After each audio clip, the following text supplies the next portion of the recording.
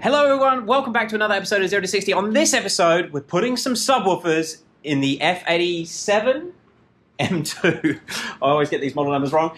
This is Declan's car, it's been on the channel heaps. He's recently bought these Earthquake, I'll put the part number just below because I'm going to get it wrong, but they're an 8-inch standard replacement upgrade subwoofer for, I think, a lot of the E-Series and F-Series cars. Now, these have actually come from JB, the gentleman with the 1M. He has gone all out with the stereo. I did get to hear these in his 1M, and he was running it with a aftermarket amp, and they sounded insane. These were bassier than my 10-inch aftermarket sub that I have in my E92.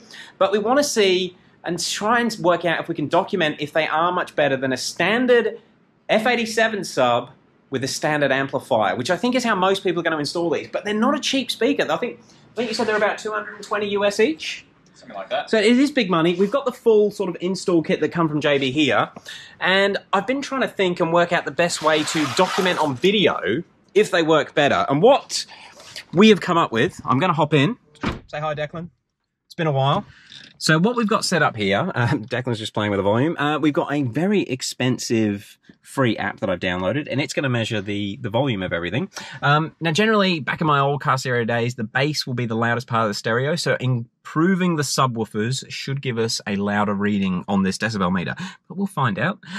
It was the best sort of way I could think of trying to show that they do make more noise. We will, of course, give our opinion on how they sound as well, but I kind of wanted to document if they do actually put out more noise, more bass, when you've got the same amplifier, because running off the same amplifier is a big deal. Right, DJ, play that song.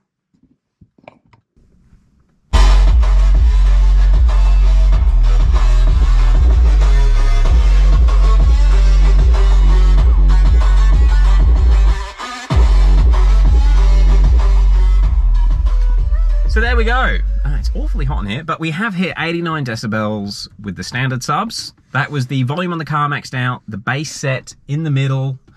Let's get these subs swapped over and see if they're any louder. Sounds good.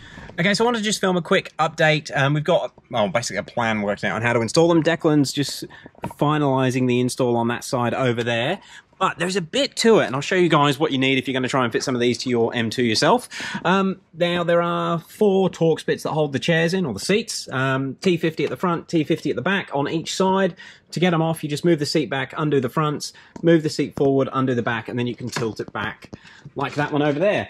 Now, getting the subs to actually fit in, if you slide them straight down into the original hole, I'll try and show you when we do the other side, it'll actually bottom out. So you do need one of these spaces.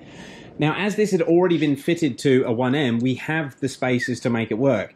Now, this will actually raise the speaker up that amount. That gives it clearance to the bottom of the factory sub box. But what you do run into there, oh God, the carpet is now very close to touching the cone. It's not a problem on the original speakers. Declan, have you got the original speaker? Here it is. The original, now this is the way it sits in the car. This top section doesn't actually move. So if the carpet does rub on it, it doesn't matter. The actual part that moves is the cone on the back.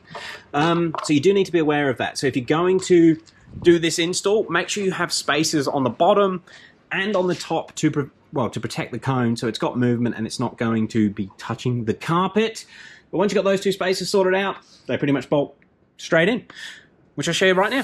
So just as a bit of an update, we've got the speakers mounted in. We had a bit of an issues with the wiring that we were using, but she's all good. Everything is sealed and actually sound all right so far.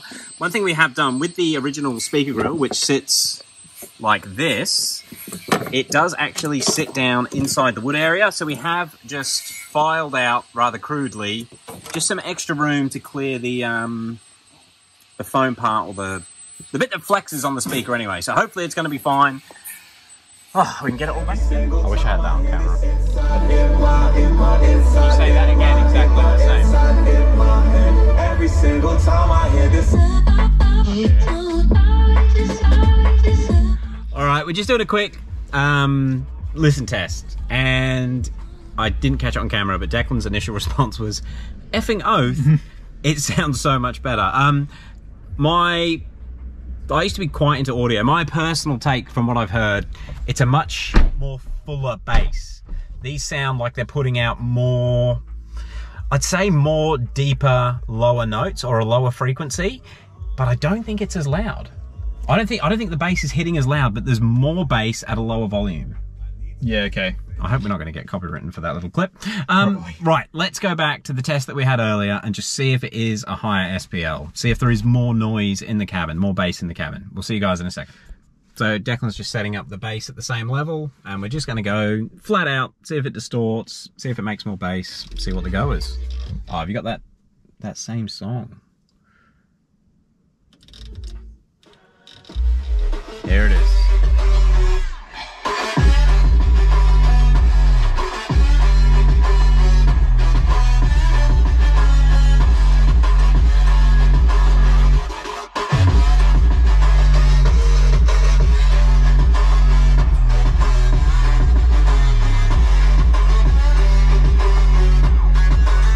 So yeah, that one peaked at 91, so it's a slightly higher decibel. I wasn't sure if these earthquakes were actually going to make more noise, because they're getting the same power. We're not feeding them any more power. When I heard them in the 1M, they hit really, really well, but they had like a 600 watt RMS amp from memory feeding them, where they won't be getting anywhere near that much power. They're getting the same power. Something else to keep in mind with these are 2 ohm speakers. We couldn't clarify what the original M2 speakers. They could be 2 ohm, but we're not really sure. Regarding the install, pretty good. You will need those spacer plates that I showed you in the clip just before. These come secondhand from JB with his 1M, but they come with 2 sets of spacer plates, which actually caught us out. We didn't realize. So you will need to make some custom mounts to fit them in, and some custom wiring, or join the factory wiring, because the original plug will not fit. So that is one of the downside of these versus the BAV sound. Yeah, just go BAV sound, plug and play, done with it. On the same note, these do sound really good. It's a very full sound. I'm sure JB will get in the comments, and he's a proper audiophile. He'll add a bit more context to what these comments are. I have to say, JB's car sounded better, so you'll probably have to upgrade your amp. Not happening. But from the little play that we've had there, the way Declan has this car set, or the equalizer tune, he runs a little bit more bass than what we've got here. And from that little clip that we had just before, when I just started filming at the end, it does sound good. Sounds much better. Yeah, it's a... you can feel it. It's like the difference between a small speaker where it's like tappy kind of bass versus actually just, I don't know. It's like...